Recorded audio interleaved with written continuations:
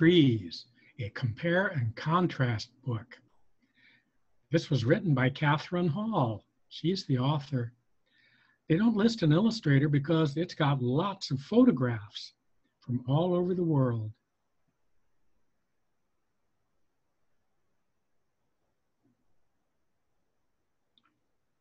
Wow, that's pretty. I'll read the text and then I'll say a couple of words about it. Trees are plants with a woody stem called a trunk. Okay, I bet we already knew that, didn't we? We see trees almost every day, don't we? And we know what a trunk is, for sure. Sometimes I run into them if I'm not looking where I'm going, but don't tell. So I'll read it again. Trees are plants with a woody stem called a trunk. Trees can plant their roots in water, on rocks, or in soil. The soil near this tree has eroded so that the roots are exposed. Eroded. Do you know that word? Maybe you do, maybe not. But when something is eroded, that means that the soil has been washed away from it by rain or floods, or maybe it's been blown away by the wind. Half of the roots on this tree are sitting right out there in the open because the soil has eroded, been taken away from it, I'll bet by a flood. But the other roots are still holding on. And maybe these roots are too, even further down in the ground.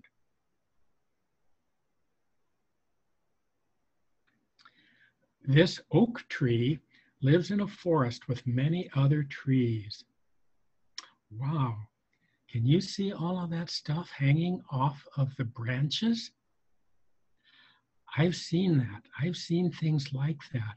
I was in a park way down south one time, and I saw that.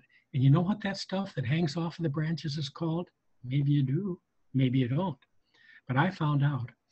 It's called Spanish moss. But I'll tell you a secret, don't tell. Well, maybe you can if you want to. Spanish moss isn't really moss. It's a kind of a plant called an epiphyte. There's not going to be a spelling test. You don't have to remember how to spell it or even how to say it. Maybe you will remember an epiphyte is a plant that gets its food right out of the air. Woo, I wish I could do that. I'll read this page again. This oak tree lives in a forest with many other trees. Look at them all. Oh, but this acacia tree thrives alone. Thrives. Do you know that word? That means to live in a way that is very happy and healthy. Are you thriving today? I hope so. And look, it's all by itself. I hope it doesn't get lonesome. Well, it does have those animals off in the distance. Maybe they're friends. Hope so. Trees can live in warm climates, like this Joshua tree.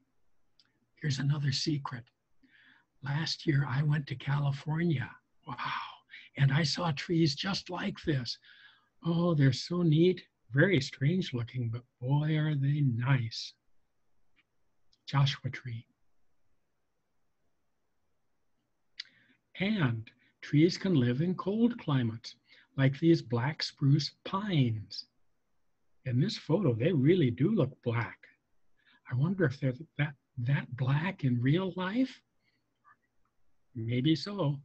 Black spruce pines. Cold climates. Okay. Ooh. Some trees, like this Satsuki azalea bonsai, there won't be a test. You don't have to remember Satsuki azalea bonsai, although you might. Some trees, like this Satsuki azalea bonsai, are very small, even when fully grown. That little tree in a pot is really, really old, folks. Yeah, and it's going to stay that little.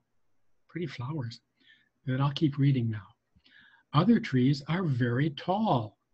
The giant redwood is the tallest tree in the world. Now let's look carefully at that photo. can you look down into the little river, that little stream that's down there? Do you see a person standing there? Uh-oh, look how small that person is compared to how big those trees are, how tall they are. And here's another secret. I saw some of those trees in California too. Wow, were they big and tall.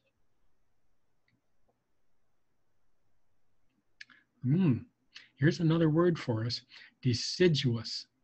Let's find out what it means. Deciduous trees shed their leaves once a year. The leaves on many deciduous trees change color before falling from the tree.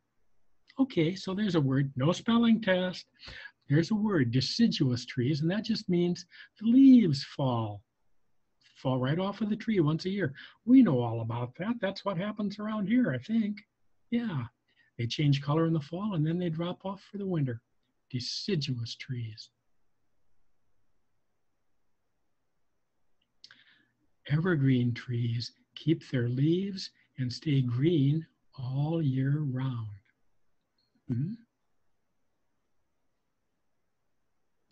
A couple of different kinds of leaves. Leaves, oops, not leaves, trees. Trees with wide, flat leaves are called broadleaf trees because their leaves are broad. Other trees have scaly, needle-like leaves and are called conifers, like those over there on that side, like the evergreen trees that you may know already. I bet you do. Broadleaf and conifers.